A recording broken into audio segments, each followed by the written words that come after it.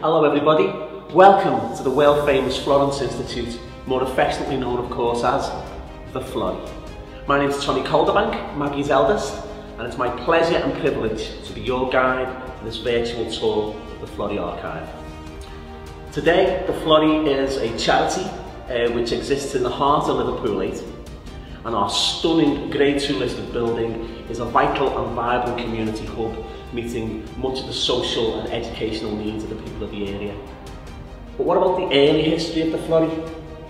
Until recently our past was obscured even to us, until the chance discovery of a treasure trove of archive documents led us to set up the Florrie Archive. So please sit back, relax and join us as we explore the fascinating history of the Florrie.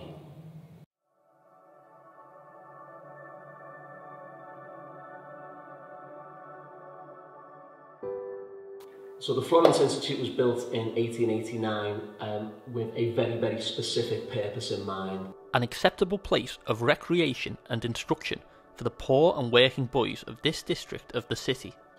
And for almost a century it provided instruction and entertainment and edification for the poor and working boys of this district. Bernard built the building in honour of his daughter Florence. Florence herself had died at the tender age of 22 on the Grand Tour of Europe and is in fact commemorated here in an exquisite marble relief bust at the top of the first flight of stairs, almost like a guardian angel looking out for the building for over 130 years. Bernard Hall commissioned noted local architect Cornelius Sherlock to design his institute at a cost of just £15,000. Sherlock's previous commissions included the Walker Art Gallery and the Picton reading rooms in the William Brown Library, so his work was absolutely top class. In the case of the Florence, he designed an absolute palace for the people. In an Italianate design, the curved stonework, the beautiful balustrades, the pinnacles on the roof and the central tower are all indicative of Victorian opulence. And this is really exemplified in our case with the magnificence of the Grand Hall, the reading rooms and the gym. Of course, a building as magnificent as the Florrie would always be very expensive to maintain, and indeed the first problems appeared as early as 1897. The costs of running such a magnificent building were very high, and donations were required from local wealthy folks who shared Bernard Hall's vision. In 1912, the first major renovations occurred when electric lighting was installed at some considerable cost throughout the building, as reported in the 1912 annual report. In 1934, the Duke of Gloucester complimented the Florrie thus: on having a finer building than any other boys' club which he had visited. Despite its grandeur, by the 1950s, the committee were deeply concerned about the safety and appeal of the Florence, and they noted: the club premises are an ever-present cause of anxiety, and after 67 years of hard wear, the continual maintenance costs are a very heavy drain on our resources. Your committee are doing their utmost to brighten them up and make them more attractive. By the 1960s, an extensive modernisation project was unveiled to great fanfare.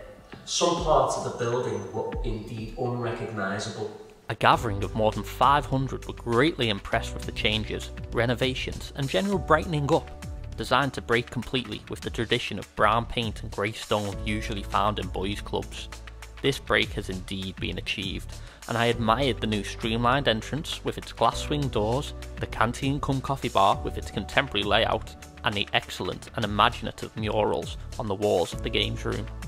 By 1961, the Florrie had cemented its place as one of the finest boys' clubs in England. However, beyond the architectural merit, it was the activities of the club that really made its name.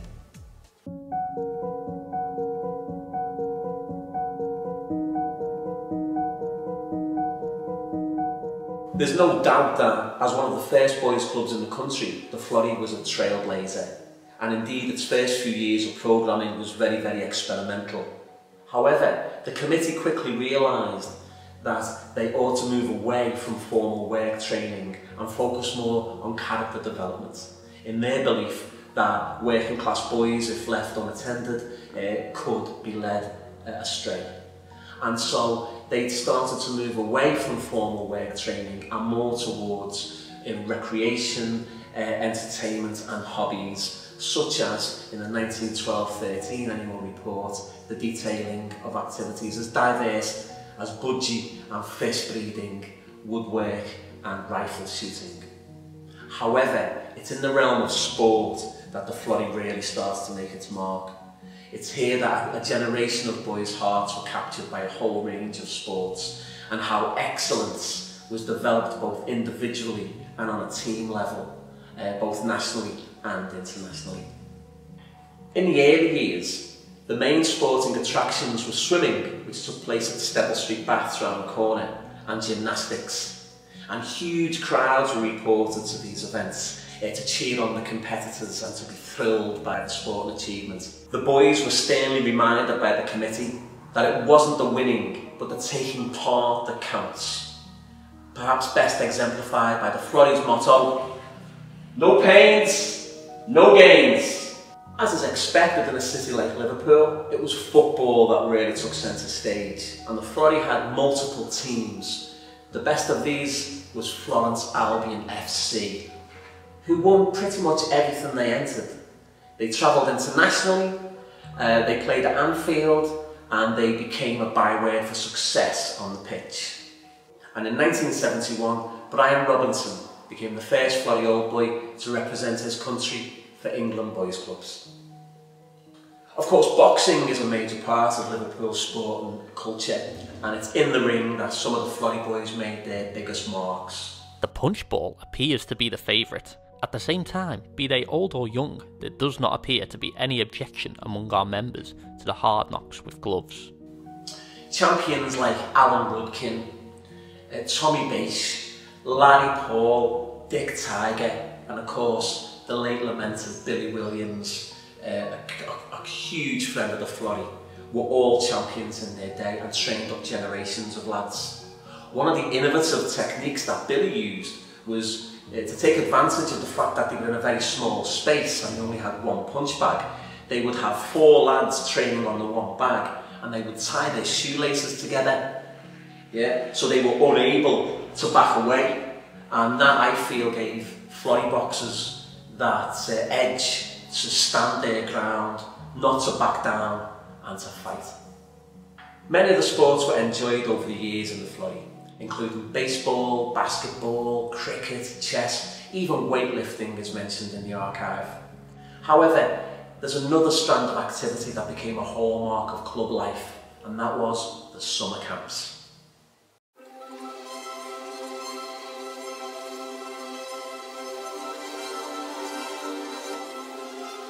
Joseph Cunningham was the first superintendent in the Florrie in 1889. He previously worked at the Gordon Institute in Kirkdale. Joseph was passionate about outdoor activities away from the city air, and so in 1892 he arranged for the first 200 Florrie boys to go to Laxey on the Isle of Man for a camp, and this established a real tradition in the club. When he left the Florence, he set up Cunningham's camps, which arguably invented the Great British Holiday Camp. He's fittingly commemorated in the Isle of Man with a stamp. Thanks to the generosity of supporters, a generation of boys were able to access different camps, from as close as Heswell in Wirral, all the way across intercontinental Europe.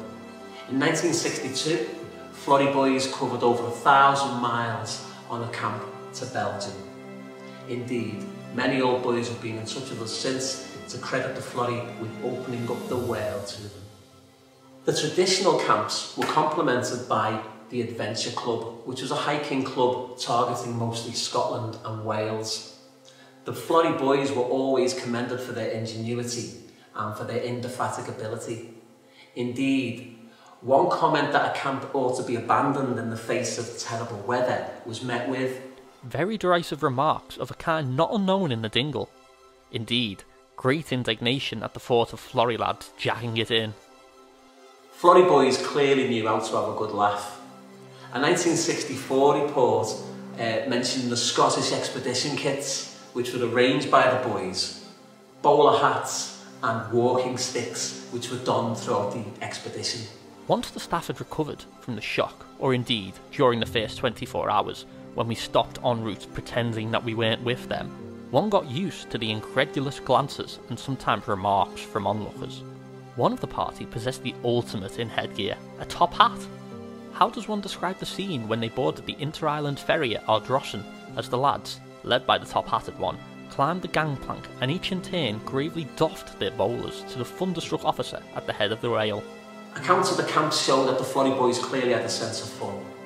However, in a city like Liverpool, justly famed for its music, entertainment would always be an important part of Florrie life.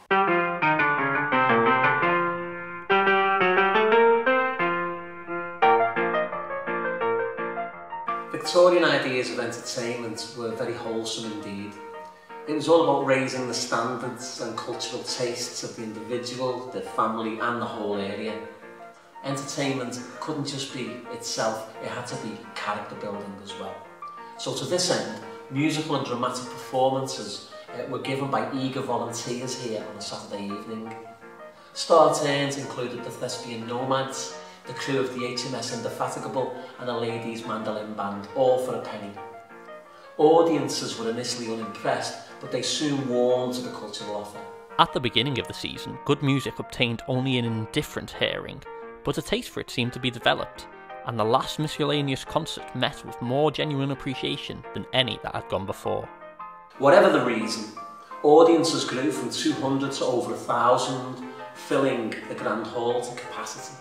Florrie's most popular act was of course the Florrie Minstrels, whose raucous performances of music and dance gave the committee some concern, as it was felt that they were straying far from the Institute's moral ethos. The committee's and instructors' chief difficulty is to keep these entertainments thoroughly refined and free from vulgarity, and should they not always have succeeded in this in the past, they hope to be more successful in the future. The golden age of entertainment lasted for over 20 years at the Florrie. But by 1910, a host of competitors had sprung up in the area. Other clubs, pubs and the mighty Picturedrome all conspired to take audiences away from the Florrie, and as a consequence, in 1912, the Saturday evening entertainment in the Florrie cancelled. During the interwar years, it was the Florrie Old Boys who organised the most popular events here, in the form of dances. This was one of the few opportunities you had to meet members of the opposite sex, and indeed, my nan met my granddad here at a penny dance, so you can blame the Florrie. A 1937 edition of the Florentian newsletter gave inexperienced dancers the following dubious advice on how to dance.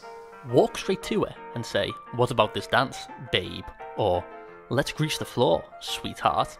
Sometimes the more experienced dancers will just give a nod or lift a finger and beckon, but it's best not to do it this way on account of the delicacy and finesse required, which takes years of practice to obtain. The next thing to do is to hold the partner in the correct manner. Put your right arm around the waist and take hold of her right arm with your left.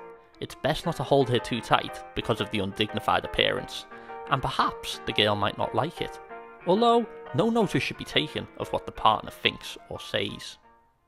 By the 1950s, the Florrie was modernising. A new US import had come over, the teenager, along with skiffle. The skiffle boom of the 1950s was massive and overtook the whole of the UK. Skiffle was a mixture of folk, blues and jazz, largely improvised on homemade instruments. It was music for the people, by the people, really DIY. By 1957, the Florrie had its own skiffle group, who performed here, there and everywhere. A young Jerry Marsden, later of Jerry and the Pacemakers of course, played a special gig here in 1957 with his band, the Red Mountain Skiffle Group, at a special concert attended by the Lord Mayor and Dixie Dean, amongst others. And the rest, of course, is history. Skiffle groups were always on the bill at a very special place called the Fiesta Club, which was right here in the Florrie. Senior members approached the warden and asked if they could redecorate, and they converted these rooms all along here into effectively a Spanish courtyard. They put on nights for members and their girlfriends, which involved music and of course lots and lots of dancing. Though successful, the committee remained deeply anxious at the mixing of boys and girls in such a heady atmosphere. The age of rock and roll seems to have dispelled the old courtesies one associated with mixed activities, but nevertheless, both boys and girls were obviously enjoying themselves. The Fiesta Club had over 200 members, with demand often outstripping capacity. The committee were deeply impressed by the very high standards of dress and behaviour of its members. Young people, given modern facilities and a proper opportunity, are perfectly capable of running their own affairs successfully. And this in itself is one of the ideals towards which the youth service should strive. The success of the Fiesta Club attracted lots of competitors, and by 1964 the club sadly closed.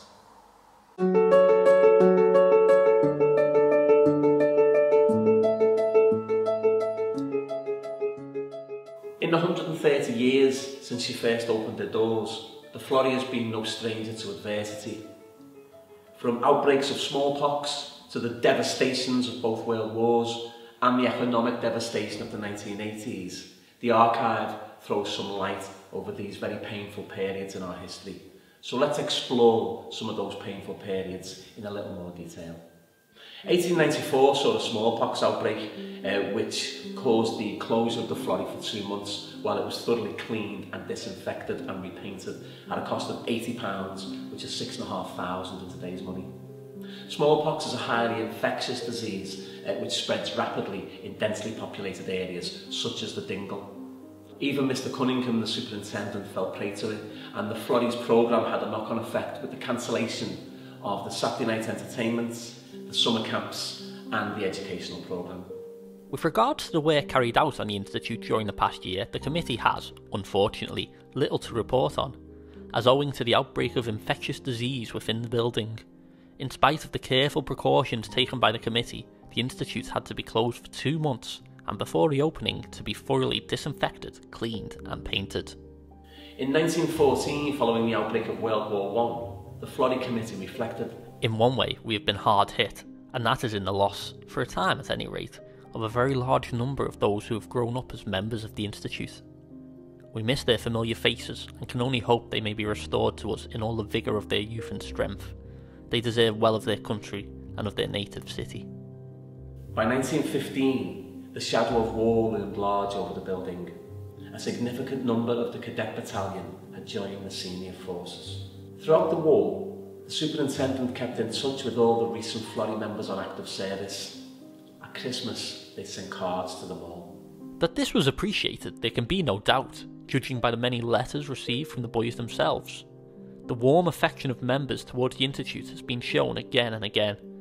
The expression, the good old Florrie, is perhaps the most common in all their letters, and conveys the strong feeling they have towards the Institute. As the war continued, the increasing length of the Institute's casualty list caused grave concern, and reports included lists of servicemen who gave their lives. We feel the loss of these promising youths very keenly. The majority of them were regular in their attendance at the Institute and keen on attaching themselves to one or more of the club activities. Our sympathies go out to the parents of these brave boys who, in the face of the gravest danger, never hesitated about doing their duty, and we feel sure this knowledge will be a consolation in their deep distress. The Florrie War Memorial plaque, which still adorns the main staircase in the building, commemorates the members who fell. In the immediate aftermath of World War I, a lack of voluntary workers caused much distress, and a huge question mark hung over the future of the Institute. Indeed. Unless more help is forthcoming, it is hard to see how the work of the Institute can be adequately performed. There are no annual reports in the war years between 1939 and 1945, but in a copy of the Florence Institute News from 1945, it gave special mention to returning old boys coming home to the Institute and featured letters from men on active service. I would give anything to be back there doing the things we used to do. Gym, billiards, table tennis, basketball. Lots of luck to the Florrie lads. In a post-war message, the Honorary Treasurer remarks of the importance of the building surviving the Blitz. First things first, and one is that we should be very thankful that our building came to no serious harm during the blitzes on our city. Our tower had to be removed as being dangerous, no doubt the result of enemy action. Had the Florrie become a casualty, I feel sure the boys of the neighbourhood would have realised what the club meant to them. and its loss would have made a gap in their lives at a very important age. The Florrie was always a barometer of its times. The economic and physical desolation that hit the UK during the 1980s and hit Liverpool particularly hard took its toll here too. The decade started badly. Following the Toxteth riots or uprisings of 1981, the chair of the committee wrote these heartbreaking words. What a year it has been. We have plumbed the depths, notably in early July, when all we stood for appeared to have added up to nothing in terms of the achievement of nearly 100 years' service to Toxteth. Even the word Toxteth was removed from its geographical meaning to become synonymous with Brixton or Detroit or other worldwide areas of civil unrest, a condition rather than a place.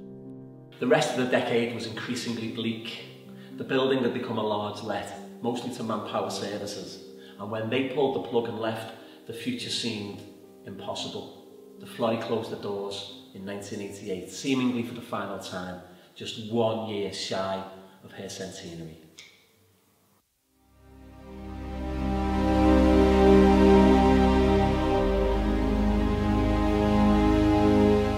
The stories and history shown in this short film represents only a tiny fragment of the massive archive the Florrie have uncovered.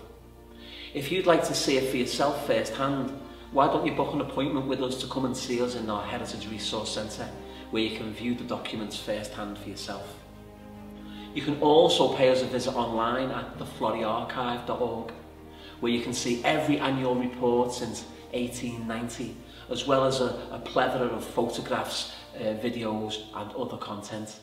You can use the site to sign the Florrie Visitors Book and share your memories of the Florrie, or you can nominate an old boy to our Hall of Fame, where we celebrate the achievements of our past members. This project to safeguard and digitise the Florrie Archive would not have been possible without the kind support of the Heritage Lottery Fund.